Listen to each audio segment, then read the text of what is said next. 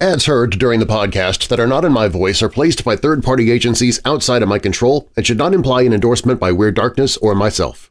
Stories and content in Weird Darkness can be disturbing for some listeners and is intended for mature audiences only. Parental discretion is strongly advised. We begin this episode in a slightly different way. Although it is a non-fiction episode, with all the stories being true, I am going to start with a fictional story by M.R. James, entitled Lost Hearts. You'll understand why as we get through the episode.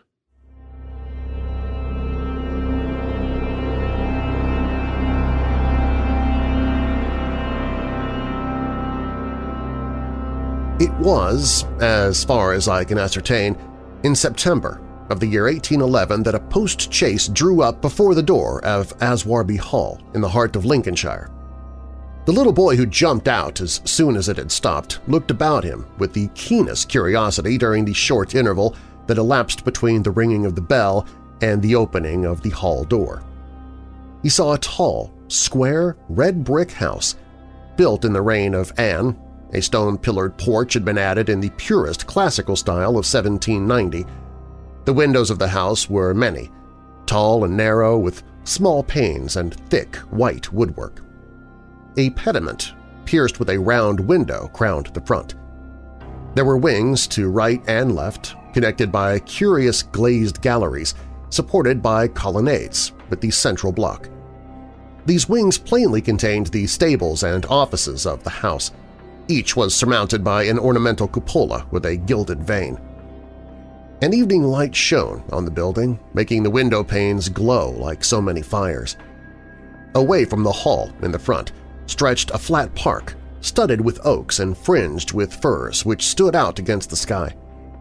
The clock in the church tower, buried in trees on the edge of the park, only its golden weathercock catching the light, was striking 6, and the sound came gently beating down the wind. It was altogether a pleasant impression, though tinged with a sort of melancholy, appropriate to an evening in early autumn, that was conveyed to the mind of the boy who was standing in the porch waiting for the door open to him. The post-chase had brought him from Warwickshire, where some 6 months before he'd been left an orphan. Now, owing to the generous offer of his elderly cousin, Mr. Abney, he had come to live at Aswarby.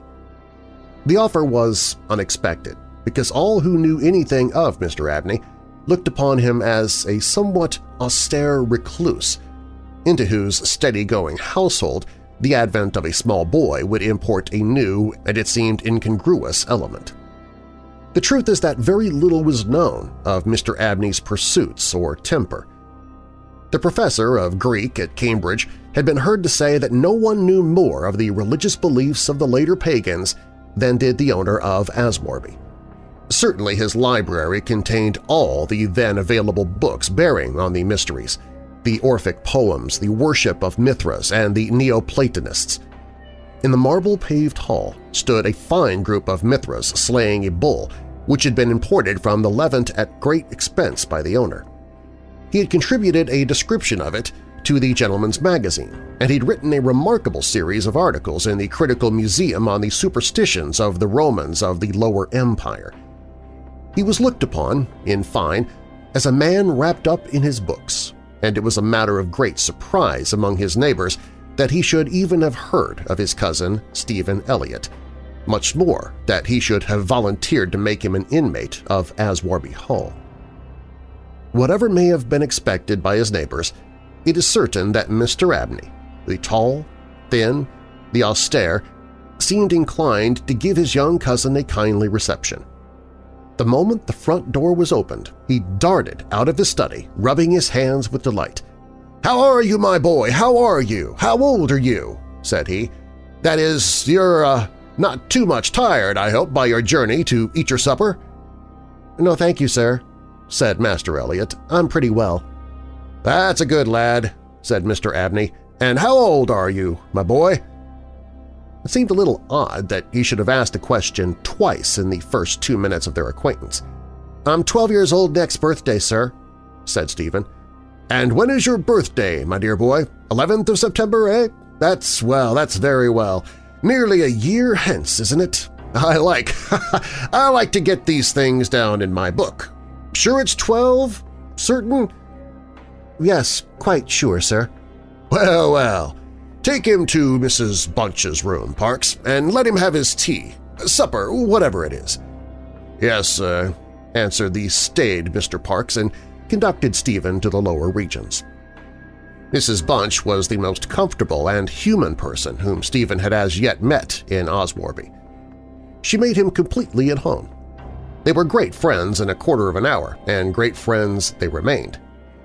Mrs. Bunch had been born in the neighborhood some 55 years before the date of Stephen's arrival, and her residence at the Hall was of 20 years standing. Consequently, if anyone knew the ins and outs of the house and the district, Mrs. Bunch knew them, and she was by no means disinclined to communicate her information. Certainly there were plenty of things about the Hall and the Hall Gardens which Stephen, who was of an adventurous and inquiring turn, was anxious to have explained to him. Who built the temple at the end of the Laurel Walk? Who was the old man whose picture hung on the staircase, sitting at a table with a skull under his hand? These and many similar points were cleared up by the resources of Mrs. Bunch's powerful intellect. There were others, however, of which the explanations furnished were less than satisfactory. One November evening, Stephen was sitting by the fire in the housekeeper's room, reflecting on his surroundings.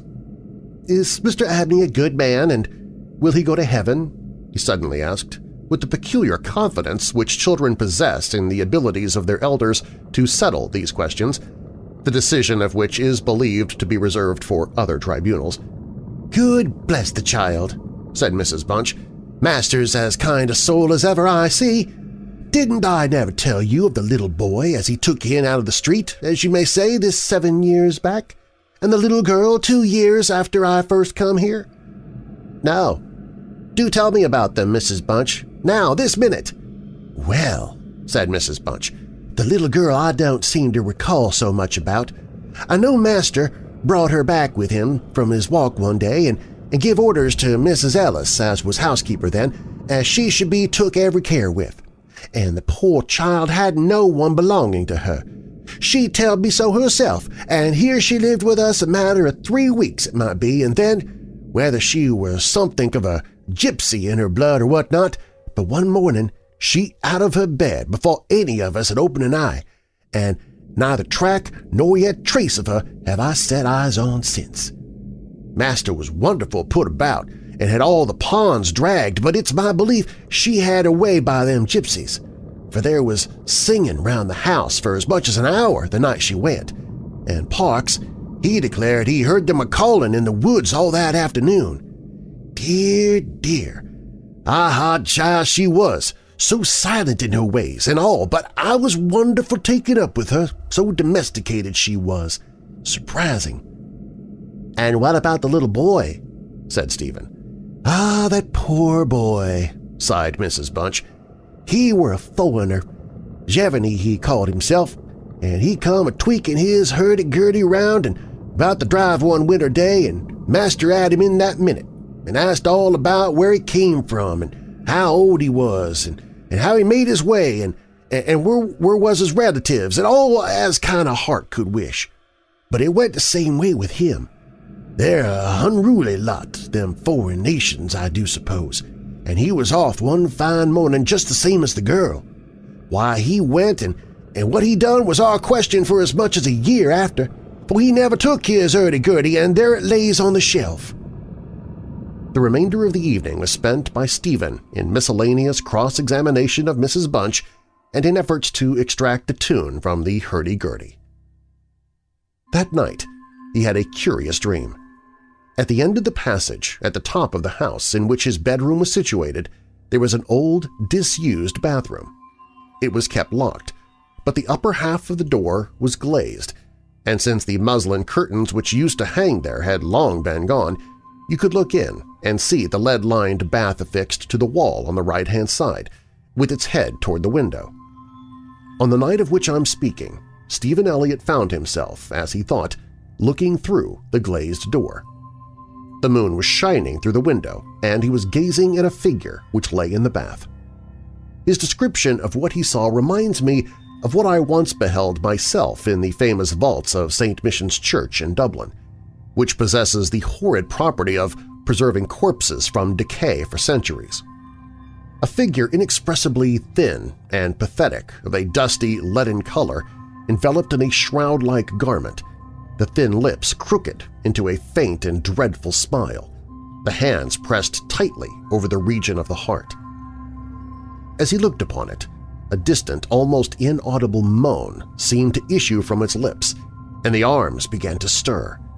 The terror of the sight forced Stephen backwards, and he awoke to the fact that he was indeed standing on the cold-boarded floor of the passage in the full light of the moon.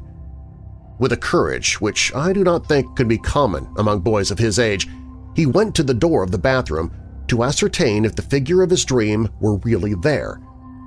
It was not, and he went back to bed. Mrs. Bunch was much impressed next morning by his story and went so far as to replace the muslin curtain over the glazed door of the bathroom. Mr. Abney, moreover, to whom he confided his experiences at breakfast, was greatly interested and made notes of the matter in what he called his book.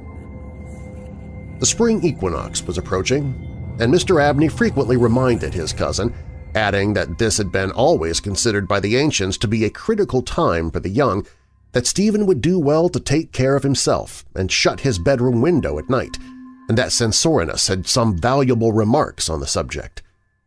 Two incidents that occurred about this time made an impression upon Stephen's mind. The first was after an unusually uneasy and depressed night that he had passed, though he could not recall any particular dream that he had had. The following evening Mrs. Bunch was occupying herself in mending his nightgown. "Gracious me, Master Stephen!" she broke forth rather irritably. "How do you manage to tear your nightdress all to flinders this way? Look here, sir, what trouble you do give to poor servants that have to darn and mend after you." There was indeed a most destructive and apparently wanton series of slits or scorings in the garment which would undoubtedly require a skillful needle to make good. They were confined to the left side of the chest, long, parallel slits, about 6 inches in length, some of them not quite piercing the texture of the linen. Stephen could only express his entire ignorance of their origin. He was sure that they were not there the night before. "But," he said, "Mrs. Bunch, they're just the same as the scratches on the outside of my bedroom door, and I'm sure I never had anything to do with making them." Mrs. Bunch gazed at him, open-mouthed, then snatched up a candle, departed hastily from the room, and was heard making her way upstairs. In a few minutes she came down. "Well," she said, "Master Stephen, it's a funny thing to me how them marks and scratches can have come there, too high up for any cat or dog to have made 'em, much less a rat, for all the world like Chinaman's fingernails, as my uncle in the tea trade used to tell us of when we was girls together. I wouldn't say nothing to Master, not if I was you, Master Stephen. My dear, and just turn the key of your door when you go to your bed." "I always do, Mrs. Bunch, as soon as I've said my prayers." "Ah, that's a good child. Always say your prayers, and then no one can hurt you." Herewith Mrs. Bunch addressed herself to mending the injured nightgown, with intervals of meditation, until bedtime. This was on a Friday night in March 1812. On the following evening, the usual duet of Stephen and Mrs. Bunch was augmented by the sudden arrival of Mr. Parks, the butler, who as a rule kept himself rather to himself in the pantry. He did not see that Stephen was there. He was, moreover, flustered and less slow of speech than was his wont. "Master may get up his own wine if he likes of an evening," was his first remark. "Either I do it in the daytime or not at all, Mrs. Bunch. I don't know what it may be. Very like it's the rats or the wind got into the cellars. But I'm not as young as I was, and I can't go through with it as I have done." "Well, Mr. Parks, you know it is a surprising place for the rats, is the hall." "I'm not denying that, Mrs. Bunch, and to be sure many a time I've heard the tale from the men in the shipyards about the rat that could speak.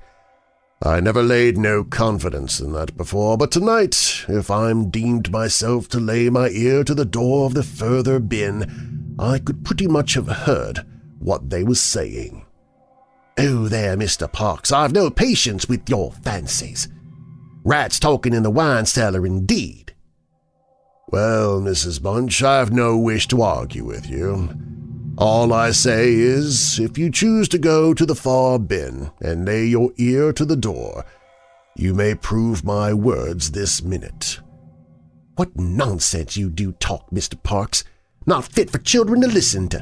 Why, you'll be frightening Master Stephen there out of his wits. What, Master Stephen? Said Parks, awaking to the consciousness of the boy's presence. Master Stephen knows well enough when I'm playing a joke with you, Mrs. Bunch. In fact, Stephen knew much too well to suppose that Mr. Parks had, in the first instance, intended a joke. He was interested, not altogether pleasantly, in the situation, but all his questions were unsuccessful in inducing the butler to give any more detailed account of his experiences in the wine cellar. We have now arrived at March 24th, 1812. It was a day of curious experiences for Stephen, a windy, noisy day which filled the house and the gardens with a restless impression. As Stephen stood by the fence of the grounds and looked out into the park, he felt as if an endless procession of unseen people were sweeping past him on the wind, borne on restlessly and aimlessly, vainly striving to stop themselves, to catch at something that might arrest their flight and bring them once again into contact with the living world of which they had formed a part. After luncheon that day, Mr. Abney said, "Stephen, my boy, do you think you can manage to come to me tonight as late as 11 o'clock in my study? I shall be busy until that time, and I wish to show you something connected with your future life, which it is most important that you should know. You are not to mention this matter to Mrs. Bunch nor to anyone else in the house, and you'd better go to your room at the usual time." Here was a new excitement added to life. Stephen eagerly grasped at the opportunity of sitting up until 11 o'clock. He looked in at the library door on his way upstairs that evening and saw a brazier, which he had often noticed in the corner of the room, moved out before the fire. An old silver-gilt cup stood on the table, filled with red wine, and some written sheets of paper lay near it. Mr. Abney was sprinkling some incense on the brazier from a round silver box as Stephen passed, but did not seem to notice his step. The wind had fallen, and there was a still night and a full moon. At about 10 o'clock, Stephen was standing at the open window of his bedroom, looking out over the country. Still as the night was, the mysterious population of the distant moonlit woods was not yet lulled to rest. From time to time, strange cries as of lost and despairing wanderers sounded from across the mere. They might be the notes of owls or water birds, yet they did not quite resemble either sound. Were not they coming nearer? Now they sounded from the nearer side of the water, and in a few moments they seemed to be floating about among the shrubberies. Then they ceased. But just as Stephen was thinking of shutting the window and resuming his reading of Robinson Crusoe, he caught sight of two figures standing on the graveled terrace that ran along the garden side of the hall. The figures of a boy and a girl, as it seemed. They stood side by side, looking up at the windows. Something in the form of the girl recalled irresistibly his dream of the figure in the bath. The boy inspired him with more acute fear. Whilst the girl stood still, half smiling, with her hands clasped over her heart, the boy, a thin shape with black hair and ragged clothing, raised his arms in the air with an appearance of menace and of unappeasable hunger and longing. The moon shone upon his almost transparent hands, and Stephen saw that the nails were fearfully long and that the light shone through them. As he stood with his arms thus raised, he disclosed a terrifying spectacle. On the left side of his chest there opened a black and gaping rent, and there fell upon Stephen's brain, rather than upon his ear, the impression of one of those hungry and desolate cries that he'd heard resounding over the woods of Aswarby all that evening. In another moment this dreadful pair had moved swiftly and noiselessly over the dry grass, and he saw them no more. Inexpressibly frightened as he was, he determined to take his candle and go down to Mr. Abney's study, for the hour appointed for their meeting was near at hand. The study or library opened out to the front hall on one side, and Stephen, urged on by his terrors, did not take long in getting there. To effect an entrance was not so easy. The door was not locked, he felt sure, for the key was on the outside of it, as usual. His repeated knocks produced no answer. Mr. Abney was engaged. He was speaking. What? Why did he try to cry out? And why was the cry choked in his throat? Had he, too, seen the mysterious children? But now everything was quiet, and the door yielded to Stephen's terrified and frantic pushing. On the table in Mr. Abney's study, certain papers were found, which explained the situation to Stephen Elliott when he was of an age to understand them. The most important sentences were as follows. "It was a belief very strongly and generally held by the ancients, of whose wisdom in these matters I have had such experiences as induced me to place confidence in their assertions, that by enacting certain processes, which to us moderns have something of a barbaric complexion, a very remarkable enlightenment of the spiritual faculties in man may be attained, that, for example, by absorbing the personalities of a certain number of his fellow creatures, an individual may gain complete ascendancy over those orders of spiritual beings which control the elemental forces of our universe. It is recorded of Simon Magus that he was able to fly in the air, to become invisible, or to assume any form he pleased by the agency of the soul of a boy whom, to use the libelous phrase employed by the author of the Clementine Recognitions, he had murdered. I find it set down, moreover, with considerable details in the writings of Hermes Trismegistus, that similar happy results may be produced by the absorption of the hearts of not less than 3 human beings below the age of 21 years. To the testing of the truth of this receipt, I have devoted the greater part of the last 20 years, selecting as the corporevelia of my experiment such persons as could conveniently be removed without occasioning a sensible gap in society. The first step I effected by the removal of one Phoebe Stanley, a girl of gypsy extraction, on March 24, 1792. The second by the removal of a wandering Italian lad named Giovanni Paoli on the night of March 23, 1805.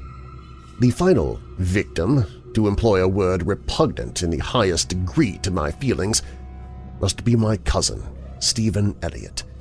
His day must be this March 24, 1812. The best means of effecting the required absorption is to remove the heart from the living subject, to reduce it to ashes, and to mingle them with about a pint of red wine, preferably port. The remains of the first 2 subjects, at least, it will be well to conceal. A disused bathroom or wine cellar will be found convenient for such a purpose. Some annoyance may be experienced from the psychic portion of the subjects, which popular language dignifies with the name of ghosts. But the man of philosophic temperament, to whom alone the experiment is appropriate, will be little prone to attach importance to the feeble efforts of these beings to wreak their vengeance on him. I contemplate with the liveliest satisfaction the enlarged and emancipated existence which the experiment, if successful, will confer on me, not only placing me beyond the reach of human justice, so-called, but eliminating to a great extent the prospect of death itself. Mr. Abney was found in his chair, his head thrown back, his face stamped with an expression of rage, fright, and mortal pain. In his left side was a terrible, lacerated wound, exposing the heart. There was no blood on his hands, and a long knife that lay on the table was perfectly clean. A savage wildcat might have inflicted the injuries. The window of the study was open, and it was the opinion of the coroner that Mr. Abney had met his death by the agency of some wild creature. But Stephen Elliott's study of the papers that I have quoted led him to a very different conclusion.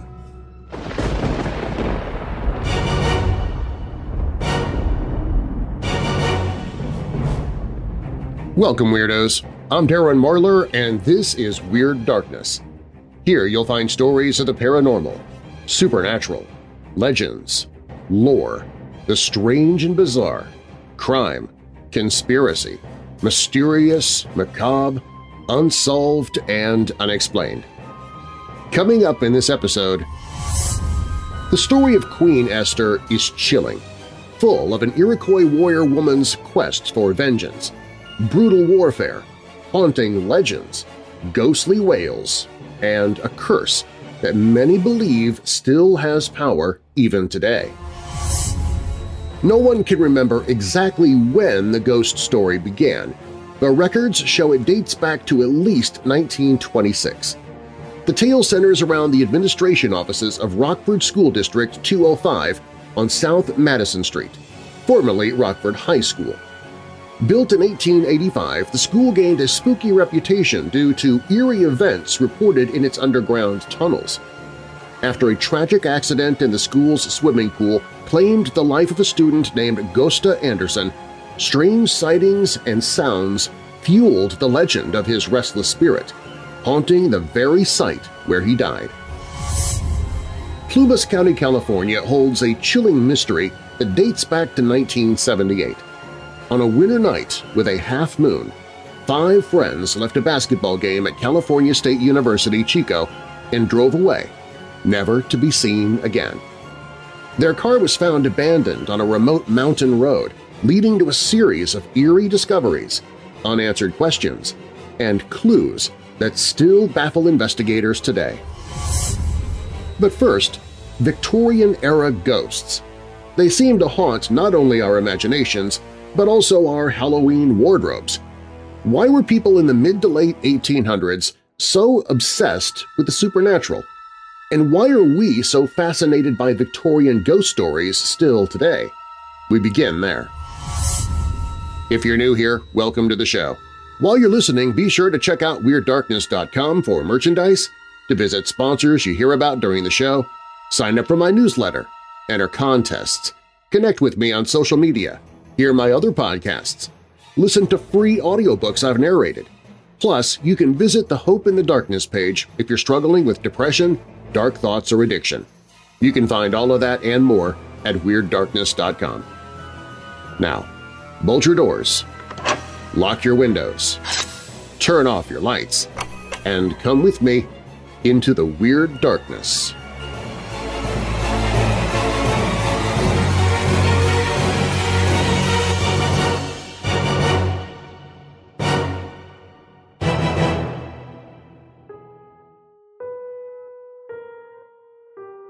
When you search for ghost costumes online, you'll find 3 major categories. The first is a simple, white, flowing gown-type costume. Think classic white bedsheet. The second is pop culture ghosts, whether it's the murderer from the Scream movies, which wasn't even a ghost, but whatever, a Slimer from Ghostbusters, or a bold striped Beetlejuice suit. But the third, the Victorian ghost, is more peculiar. It's ornate and complex, but it's not tied to any particular horror franchise or iconic ghost. So why does formal Victorian wear like corsets and lace feel so ghostly to us? The idea of a person's spirit interacting with the living world is ancient. For example, in the Hebrew Bible, there's a medium who claims to speak to the ghost of Samuel. However, we never actually see the ghost of Samuel saying boo at people. In Homer's Odyssey, characters visit the underworld and see ghosts, but that doesn't totally count as haunting. For a ghost to truly haunt, it must, at least partly, inhabit the land of the living. These underworld-dwelling ghosts are usually called shades rather than ghosts. Ghosts have featured in stories for centuries, but it wasn't until the Victorian and Edwardian eras that the ghost story as we know it became a hit. Kyra Cochran at The Guardian offers a great overview of the era's intense love for ghost stories, linking their popularity to technological advances. One major factor was the rise of the periodical press. Cochran writes, "Ghost stories had traditionally been in oral form, but publishers suddenly needed a mass of content, and ghost stories fitted the bill. Short, cheap, generic, repetitive, able to be cut quite easily to length. There were several very excellent and popular Victorian magazines, including one run by Charles Dickens, notes Jack Sullivan, a professor of English at Rider University and the editor of the Penguin Encyclopedia of Horror and the Supernatural. While Dickens wasn't a genre writer like his contemporaries like Sheridan Le Fou and M.R. James, his story A Christmas Carol, published just before Christmas in 1843, is perhaps the best-known Victorian-era ghost story today. Sullivan points out that A Christmas Carol was published near the beginning of the Victorian, Edwardian, Golden Era of ghost stories. Note, I have narrated the entire novel, A Christmas Carol, and you can listen to it for free on the audiobooks page at WeirdDarkness.com. I'll also place a link to it in the episode notes. Another reason for the boom in ghost stories during this time is a bit contradictory. The Victorian era is famous for huge leaps in technological development. This is the era that pioneered trains for quick movement of goods, created the telegraph for instantaneous long-distance communication, and developed gas power for efficient lighting. London's first sewage system was also built in the mid-1800s. The Victorian era was, quite frankly, terrifying. All of a sudden, magic seemed to become ordinary and tangible. Because so many things that seemed impossible were made very real in just a few decades, Victorians, despite being scientifically minded, had a deep love of magic and paranormal spectacles. Mediums and seances were fantastically popular, as were hypnotism shows. This isn't an isolated phenomenon. The past decade has also seen incredible technological advancements, with high-speed internet, mobile communication devices, and Silicon Valley disrupting every aspect of our lives. In the future, people might look back on our era similar to how we view the Victorians, as people struggling to keep up with rapid technological change. And just as with the Victorians, there has been an explosion in the love of the supernatural. Sullivan explains that most ghost stories in Victorian periodicals were not accompanied by many illustrations. Surprisingly, there wasn't a consensus on how ghosts looked or dressed. It's usually something that's very ambiguous and shrouded, he says. The Victorians liked ghost stories that were hyper-realistic rather than scenes of fantasy. These were not world creation stories, they were designed to scare the reader. And what could be scarier than a realistic depiction of the world in which something totally unexplainable suddenly happens? Another simple reason for the Victorian era's love of ghost stories is the weather. Of course, bad weather is always good for ghosts and ghost stories, says Sullivan.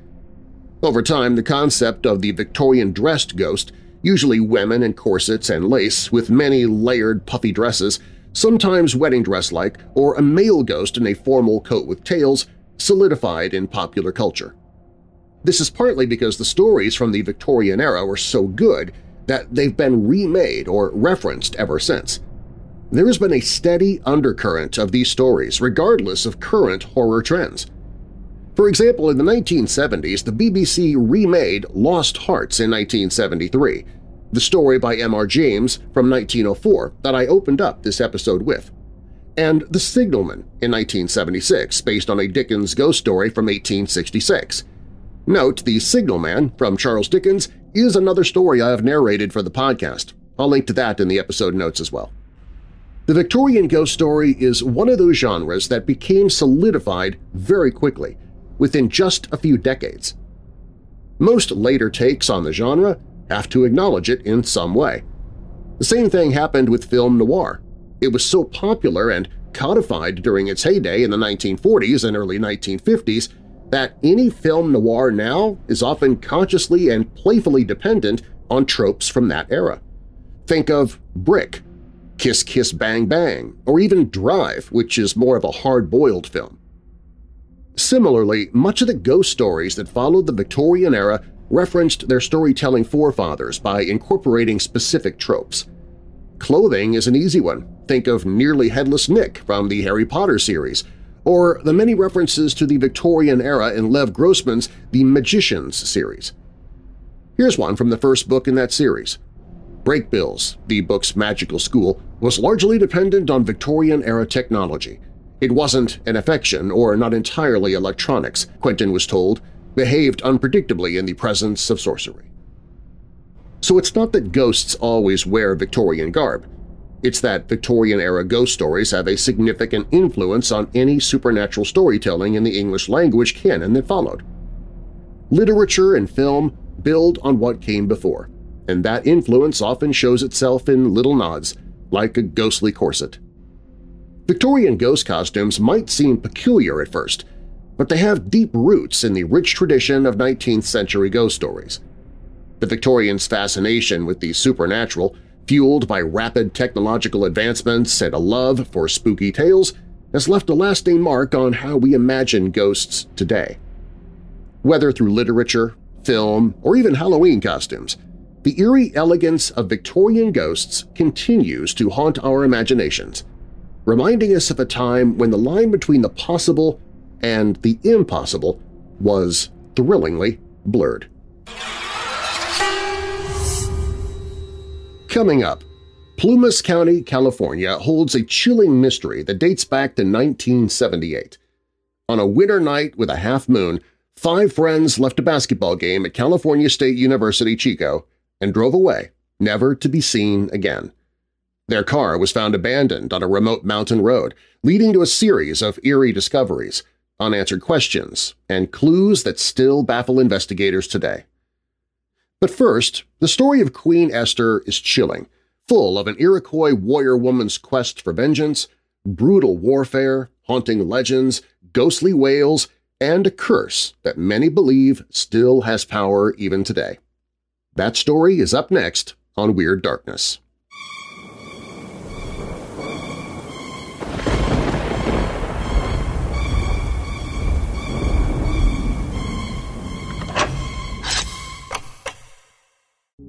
Anywhere and anything can be haunted, and many people from all walks of life experience strange things in surprising locations.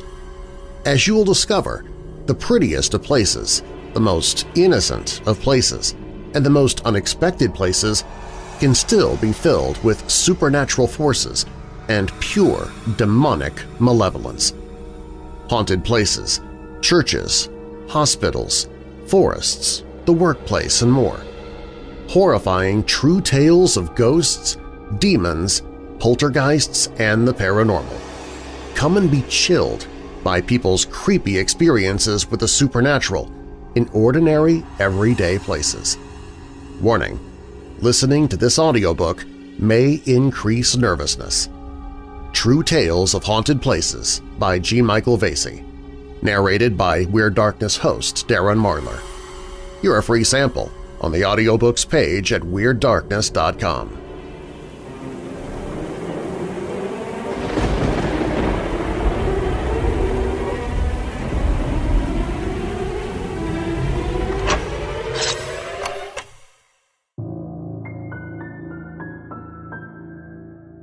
A maul is a warhammer.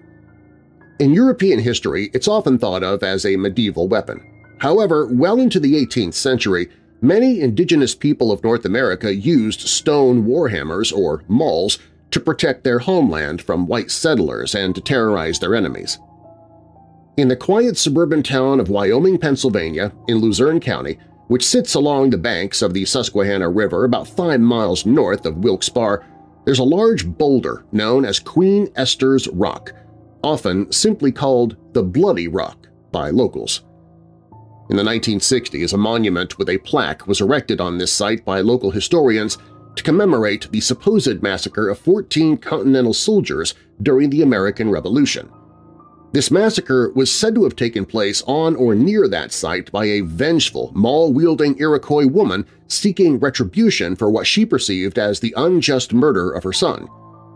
The monument reads simply, "The Bloody Rock. On the night of July 3, 1778, after the Battle of Wyoming, 14 or more captive American soldiers were murdered here by a maul wielded by a vengeful Indian woman, traditionally but not certainly identified as Queen Esther." The Iroquois woman may have gained vengeance for her son's death by smashing in heads with her stone warhammer. However, according to most accounts, The Continental Army of the United States eventually caught up with Queen Esther and her band of indigenous followers. She apparently ended her days swinging from a noose on a tree branch somewhere deep in the Pennsylvania woodland. To this day, it is said her ghost, with its mournful wailing, haunts Pennsylvania up and down the Susquehanna River as her restless spirit continues to seek vengeance for those who murdered her son and followers. But who was Queen Esther of the Iroquois people, according to history? And what happened between the American settlers in Pennsylvania and the Native Americans of the nearby environs to cause this tale of murder, revenge, and bloodshed that has led to one of America's most enduring hauntings? In order to find answers to these questions, we must first travel back to the town of Wyoming, Pennsylvania, and look more deeply into the folklore surrounding this historical story. When it comes to Queen Esther and her ghost, all that can be said for certain is that nothing is really known for certain. Surprisingly, for such a small, seemingly innocuous place, the monument to Queen Esther's Bloody Rock is not the only historical marker that stands in Wyoming, Pennsylvania. Only a short distance away from Queen Esther's marker stands another plaque outside the Revolutionary War-era site of the old frontier Fort Wyoming, which was fought over by American patriots and Tory forces loyal to the British Crown during the 1770s. This marker commemorates more generally the battle that took place in Wyoming, Pennsylvania on July 3, 1778, almost 2 years to the day after our national declared independence from Great Britain. It reads, Battle of Wyoming. Nearby, on July 3, 1778, 300 patriots under Colonel Zebulon Butler were defeated by 1,000 British Tories and their Indian allies under Major John Butler. Captives were murdered. Survivors fled to Forty Fort. 2 Army officers, both named Butler, on opposing sides, one Patriot and one Tory, faced off with one another in a battle on July 3, 1778. Indigenous people, most likely Iroquois, sided with the British. The Tories and their Native American allies won, and the American prisoners who surrendered were murdered in cold blood.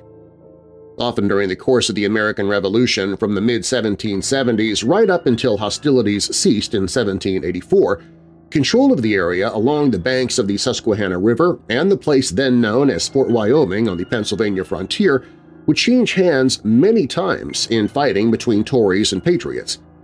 Bloody atrocities were committed in abundance on both sides, and unfortunately Native American peoples were unjustly dragged into all of the European bloodshed. All of this most certainly happened, as did the pivotal battle on July 3, 1778, outside Wyoming, Pennsylvania, between Loyalist Tories and American patriots. But did an Iroquois warrior woman nicknamed Queen Esther have anything to do with any of it at all? Maybe not. Many retellings of the story behind Queen Esther and her ghost have little to do with the American Revolution, other than the fact that most agree that something involving murder and revenge by an Iroquois woman occurred in the year 1778. The most common version of the origins behind what Pennsylvanians call Queen Esther's curse takes place way to the north of Fort Wyoming, outside the town of Sayre, Pennsylvania, which straddles the state's northern border with New York. The woodlands of northern Pennsylvania and New York State were in the heart of Iroquois land during America's War for Independence.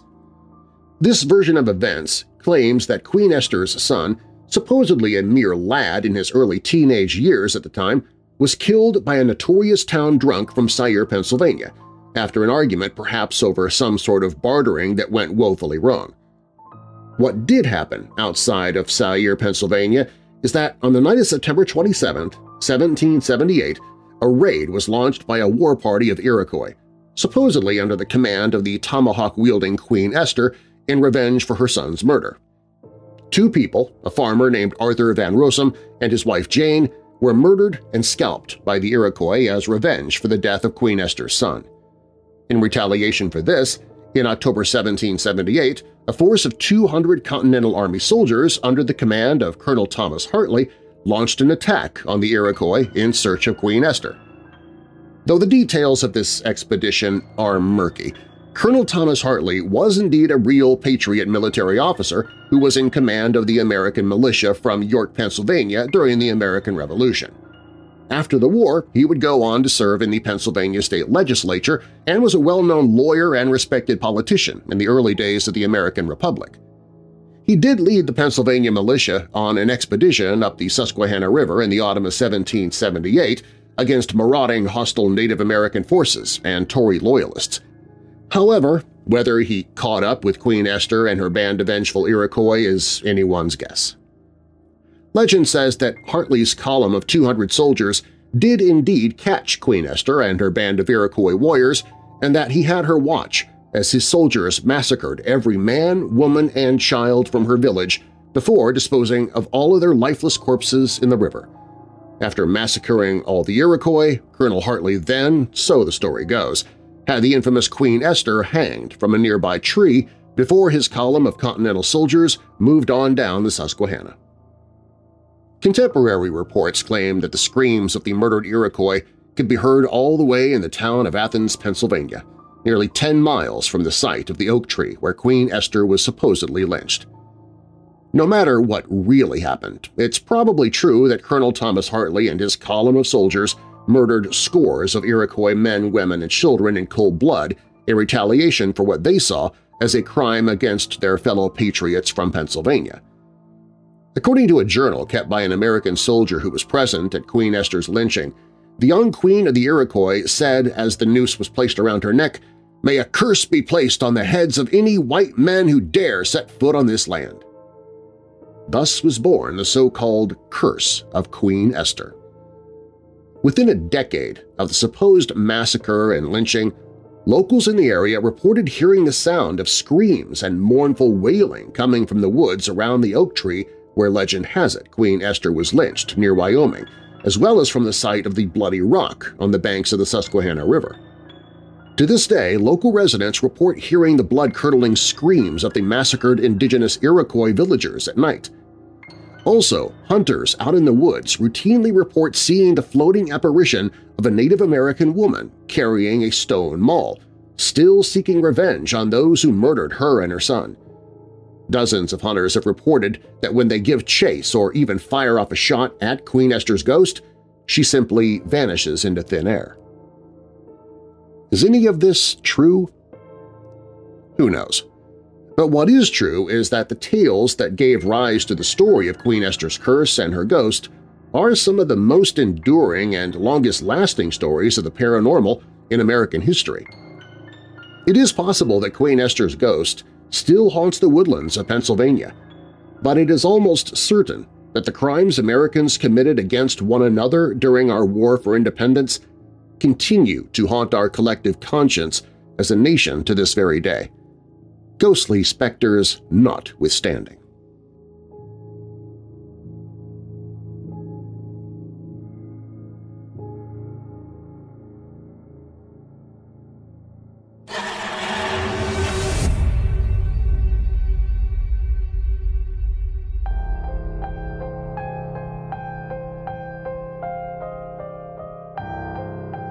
Plumas County, California. There was a half moon that night, a winter moon in a cloudless sky. Up in the mountains above the Feather River, the snow drifts sometimes rose to 15 feet. "You need a coat," Ted Weir's grandmother had said, watching him go. "Oh, Grandma, I don't need a coat," Weir had said. "Not tonight." 2 hours before midnight, on February 24, 1978, when the basketball game ended at the California State University at Chico, 5 young men from the flatlands 50 miles to the south climbed into a turquoise and white 1969 Mercury Montego and drove out of the parking lot. They were fans of the visiting team, which had won. They stopped 3 blocks away at Bears Market, mildly annoying the clerk who was trying to close up, and bought 1 Hostess cherry pie, 1 Langendorf lemon pie, 1 Snickers bar, 1 Marathon bar, 2 Pepsis, and 1.5 quarts of milk. Then they walked out of the store, got back in their car, drove south out of Chico, and disappeared. Ted Weir's mom woke up afraid at 5 the next morning. She could not say what woke her up, except that maybe the Lord decided it was time to end her one last night of solid sleep. Ted's bed was empty.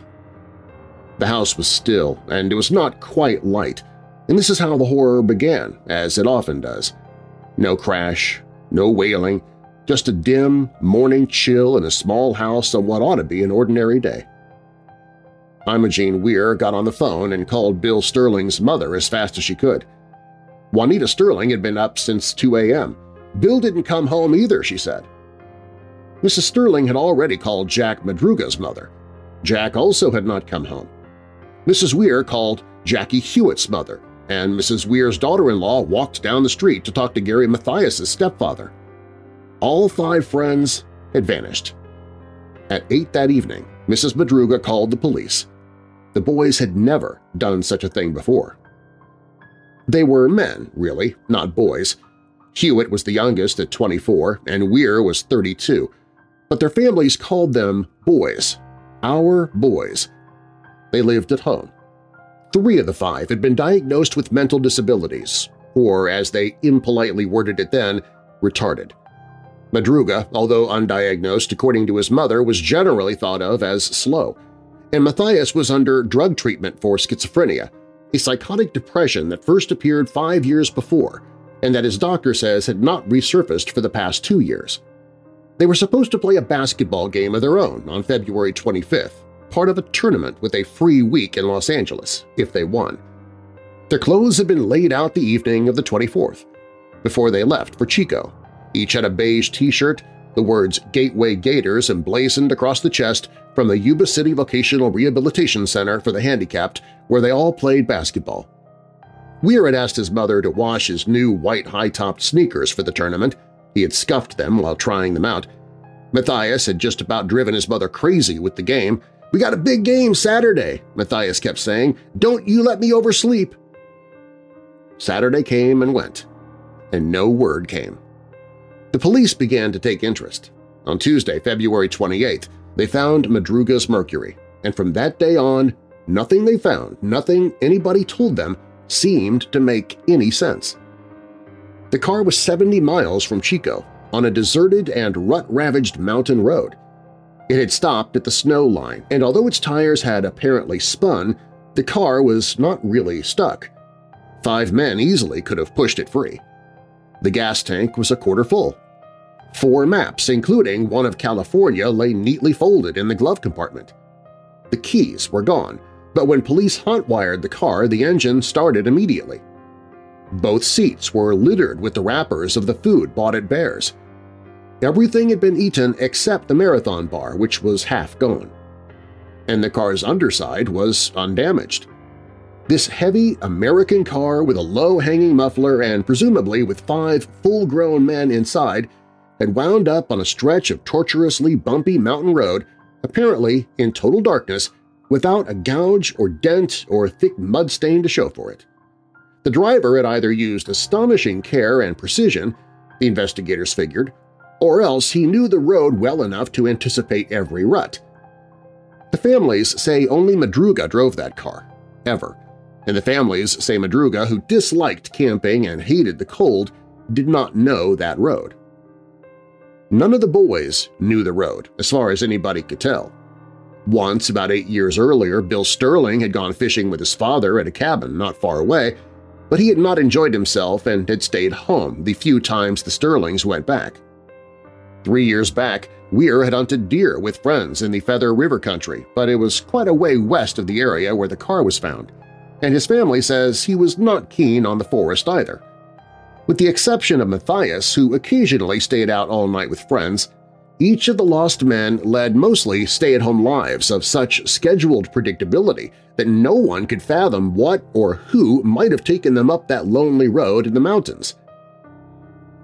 A storm whistled in the day the car was found, dropping 9 inches of snow on the upper mountain. The search teams nearly lost men themselves 2 days later as their snowcats struggled through the drifts. Nobody found anything, not so much as a shoe, until after the spring thaw, when on June 4th a small group of Sunday motorcyclists wandered into a deserted Forest Service trailer camp at the end of the road and inhaled a nauseating smell. It was Ted Weir, stretched out on a bed inside the main 60-foot trailer, frozen to death. 8 sheets had been pulled over his body and tucked around his head. His leather shoes were off and missing. A table by the bed held his nickel ring with the name Ted engraved on it, his gold necklace, his wallet with cash inside, and a gold Waltham watch, its crystal missing, which the families say had not belonged to any of the 5 men. Weir had been a tall, heavy-set follow-back in February, 5 feet 11, 200 pounds. By the time his body was found, he had lost from 80 to 100 pounds. His feet were badly frostbitten.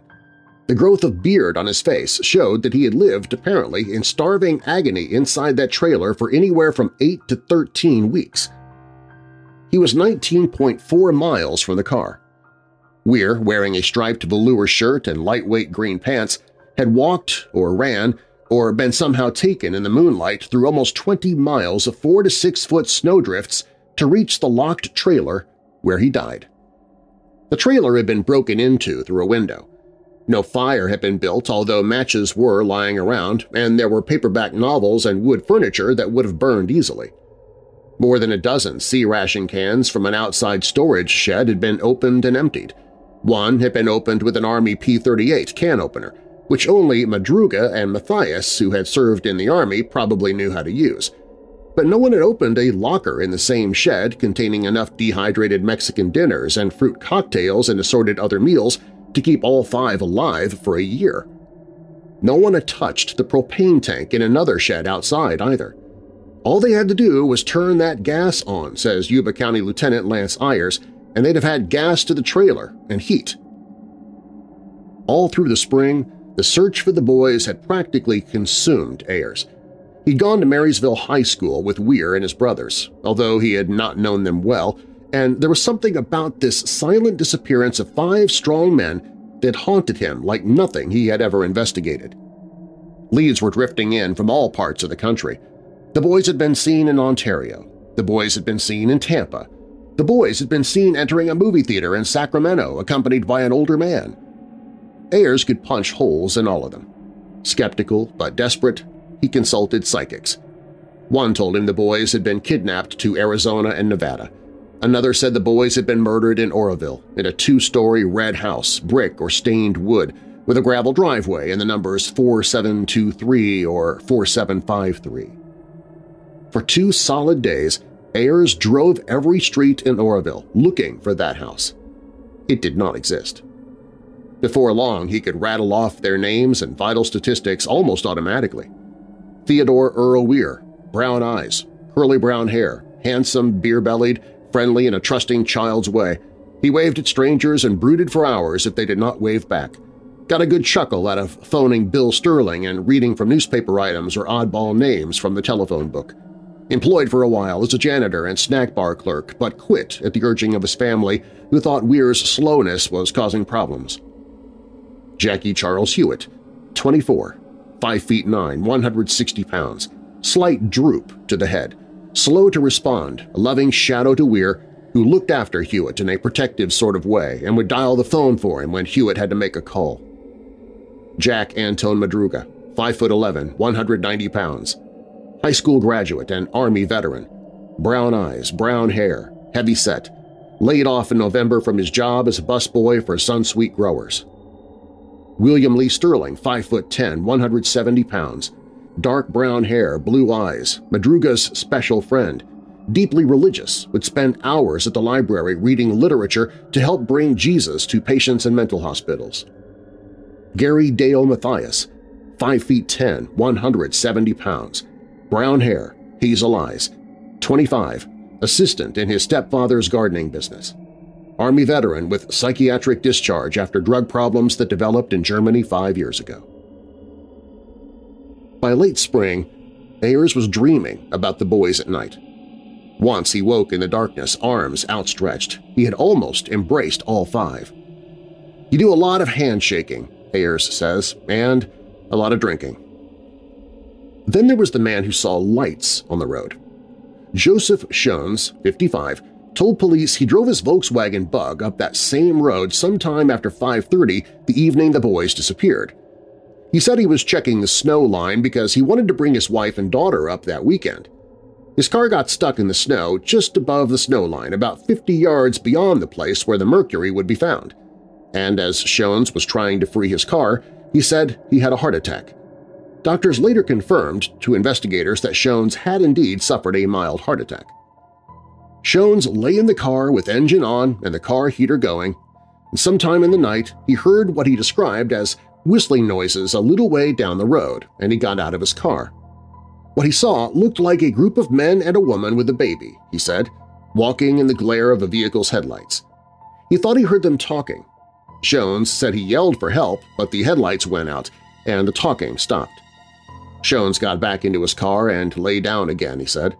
Sometime later, maybe a couple hours, he saw lights outside his car window, flashing beams, he said. Again, he called for help. The lights went out, and whoever was out there went away. Shones said he lay in the car until it ran out of gas, and then, while it was still dark, he walked back 8 miles to the lodge called Mountain House, where he had stopped for a drink before heading up the road.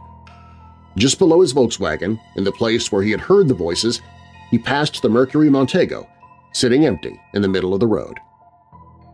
The day after Weir's body was discovered, searchers found the remains of Madruga and Sterling. They lay on opposite sides of the road to the trailer, 11.4 miles from the car.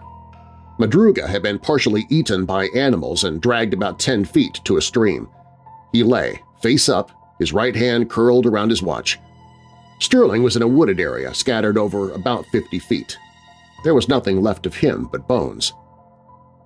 2 days later, just off the same road but much closer to the trailer, Jackie Hewitt's father found his son's backbone. Ayers had tried to talk him out of joining the search, fearing something like that might happen, but Hewitt, whose first name is Jack, had insisted on going. There were a few other bones around, along with Jackie's Levi's and Ripple-soled Get-There's shoes.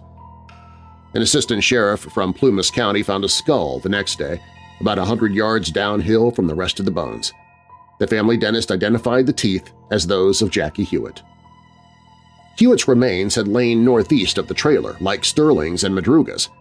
Northwest of the trailer, about a quarter-mile away, searchers found 3 wool Forest Service blankets and a 2-cell flashlight lying by the side of the road.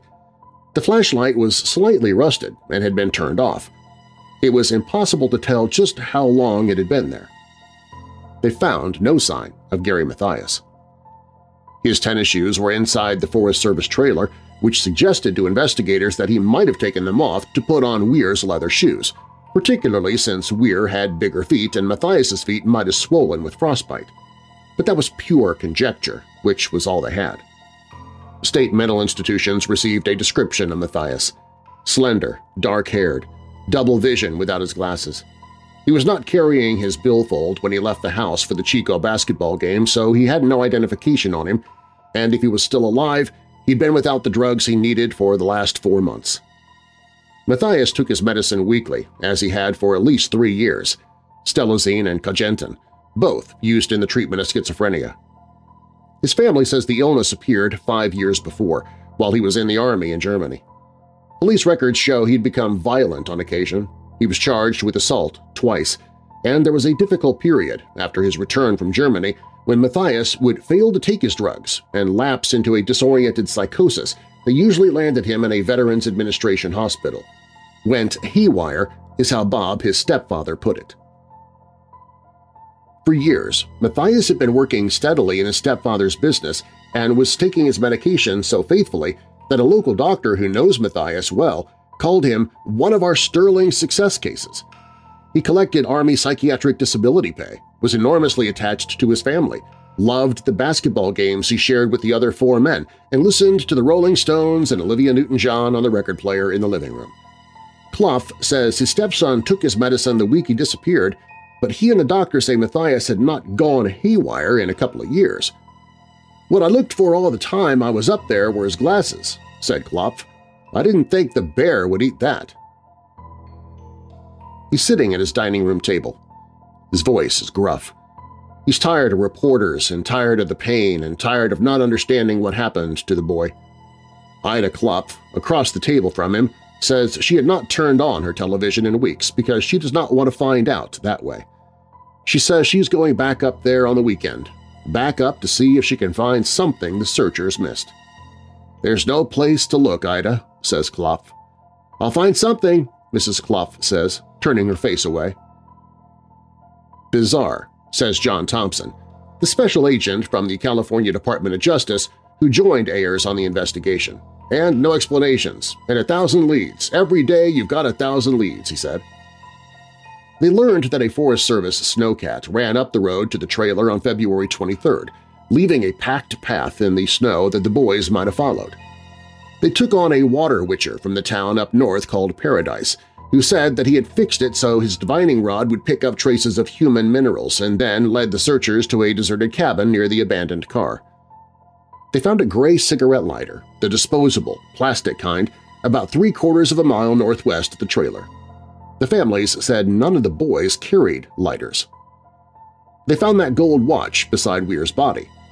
They discovered that Gary Mathias knew people in Forbestown, which is about halfway between Chico and Yuba cities, on a road with a turnoff so easy to miss that anybody driving it late at night might have ended up heading north toward the mountains and lost. But none of it helped. The cabin found by the water witcher was empty. The cigarette lighter might have been dropped by a hiker. The watch might have belonged to a forest ranger in the trailer months earlier, and Mathias's friends in Forbestown said they had not seen him for over a year. And suppose they followed the snowcat's tracks. Suppose that was how Weir made it through 20 miles of deep snow. Why? Why abandon a perfectly operable car to strike out into the forest at midnight? Why press on through 20 miles of snowdrifts and darkness to break into a locked, unheated trailer and die? Why drive all the way up there in the first place, and how? If someone chased them, why was the car undamaged? What were the whistling noises and the voices Shones heard on the road? It doesn't add up. There was some force that made him go up there, Jack Madruga's mother Mabel says firmly. They wouldn't have fled off in the wood like a bunch of quail. We know good and well that somebody's made them do it. We can't visualize someone getting the upper hand on those 5 men, but we know it must have been. They seen something at that game, at the parking lot, says Ted Weir's sister-in-law. They might have seen it and didn't even realize they seen it. I can understand why Gary would have been that scared, says Klops.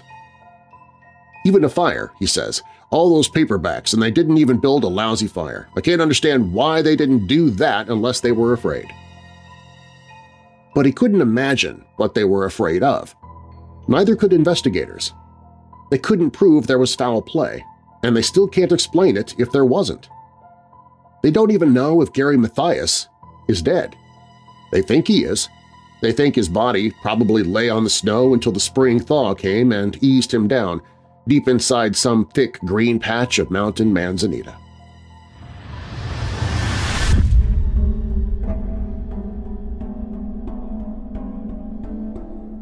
When Weird Darkness returns, a tragic accident in a school's swimming pool claims the life of a student, leading to the strange sightings and sounds haunting the school ever since.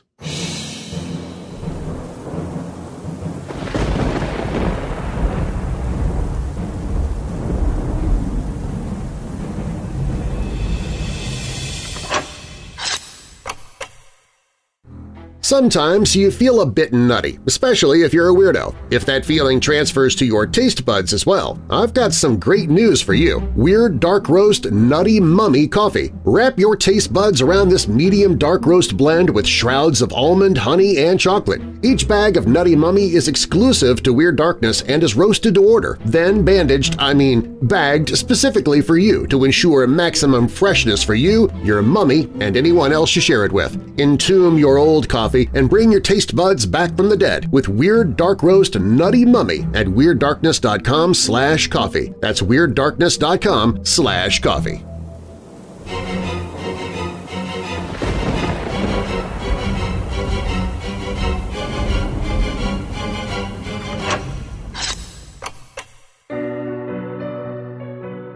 No one can remember how far back the following ghost story goes.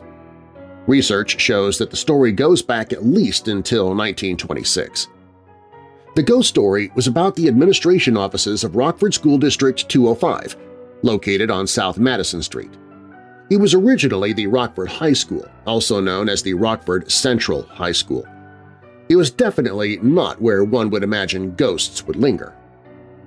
It was built and opened in 1885 as the first school built by the newly founded Rockford School District No. 205.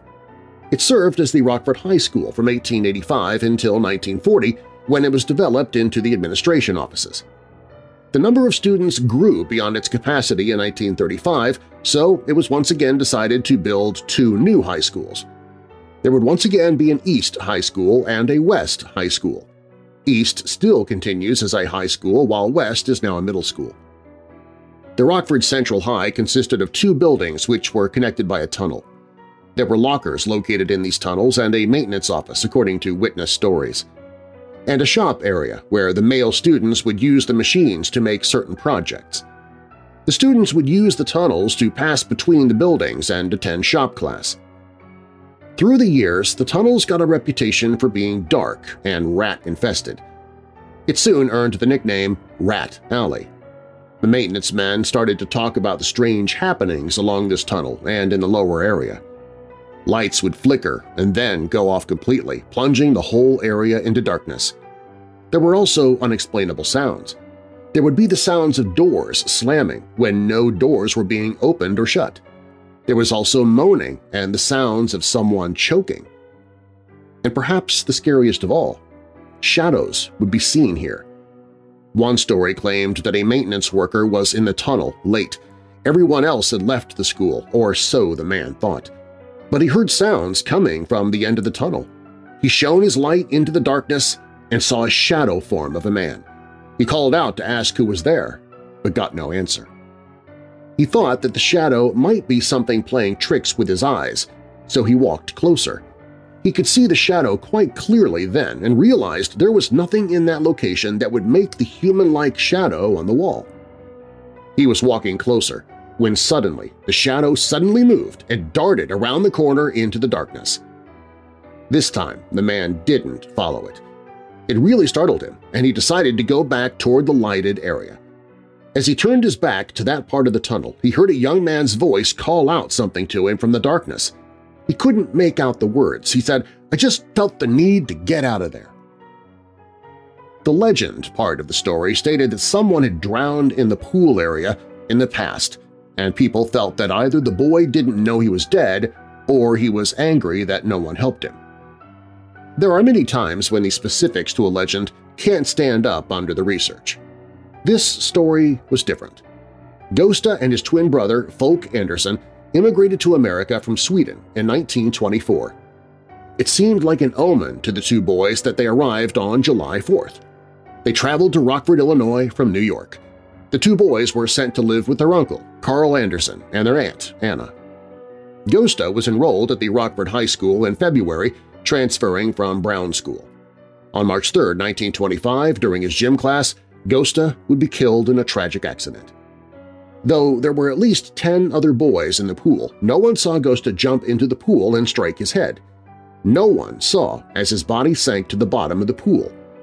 It would be 43 minutes before a student that was on the swim team, T. Horrell, noticed Gosta's body on the bottom of the pool. Horrell shouted to his coach, Tom Poole, and then dove in and brought Gosta's body to the surface. Police were immediately called, and they worked on the boy for almost 2 hours as the boys from the gym class helplessly watched. At first, they didn't know the identity of the boy who they tried to revive. They found his identification in the locker room, and his twin brother Folk was the first to identify Gosta's body. Two coaches, Byer and Poole, joined Officers Addington and Conklin as they worked on the boy. But their efforts were in vain. Gosta was pronounced dead by Coroner Fred C. Olson. The police and school administrators questioned the boys that had come into the pool area during the time that Gosta's body must have been in the pool. Some of the boys remembered seeing Gosta on the diving board and watched as he went off the diving board backward. There were no signs that Gosta was in any trouble after his dive. The students and coaches all stated that they didn't see any thrashing or signs that anyone was in trouble. In the end, there was no clear answers to Gosta's death. This case caused a huge controversy about whether there was any negligence by the coaches or the other students. Mayor J. Henry Hallstrom called for an inquest and swore that if there was any sign of negligence, that the coach would be fired. The autopsy showed that Gosta had a bruise on his forehead and no water in his lungs. At the end of the inquest, there was no proof that the coaches showed any negligence in Gosta's death. Gosta's body was released to his aunt and uncle. They took him to the Scandinavian cemetery for burial, and that should have been the end of the story. But shortly after Gosta's death, the stories began to circulate that students and maintenance workers were seeing and hearing things in the tunnels below the Rockford High School. Some theories about paranormal activity include the belief that if a person dies suddenly and unexpectedly, that they might not realize that they're dead. There's also the belief that maybe if some part of Gosta was aware of what was happening, that he might have thought someone would help him. And then, as no one came to help, Gosta might have grown confused and then angry that no one came to save him. The Rockford High School was torn down and a parking lot now exists where the building once stood. Only more investigation will tell if Gosta still continues to haunt the area where he died.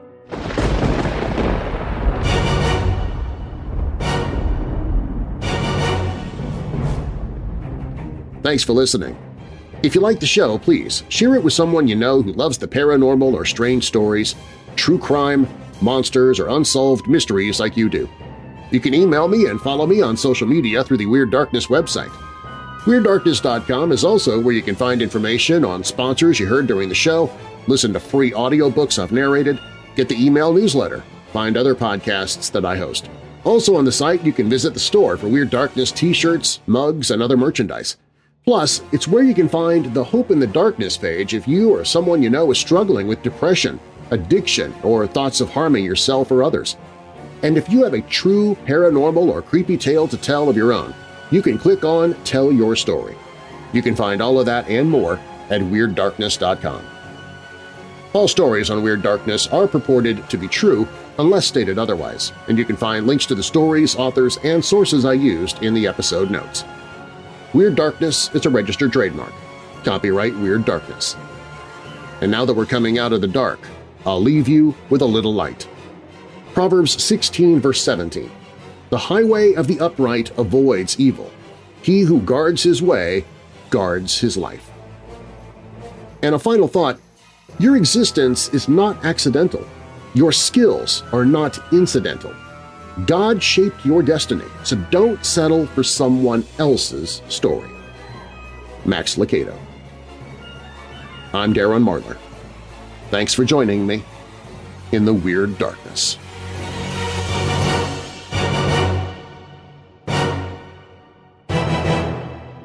Will NASA help Scotland search for the Loch Ness Monster? Is it possible that time doesn't really exist? Can you find true love and marriage with a ghost? How can a pothole revive the dead? These are just some of the questions I have in my new YouTube series, Mind of Marlar. It's full of the strange and macabre as you'd expect from my Weird Darkness podcast, but with an added twist of humor, satire, and absurdity. If you like comedy and creepiness, check out Mind of Marlar on YouTube or visit WeirdDarkness.com/mindofmarlar. Hey Weirdos! Be sure to click the like button and subscribe to this channel and click the notification bell so you don't miss future videos. I post videos 7 days a week. And while you're at it, spread the darkness by sharing this video with someone you know who loves all things strange and macabre. If you want to listen to the podcast, you can find it at WeirdDarkness.com/listen.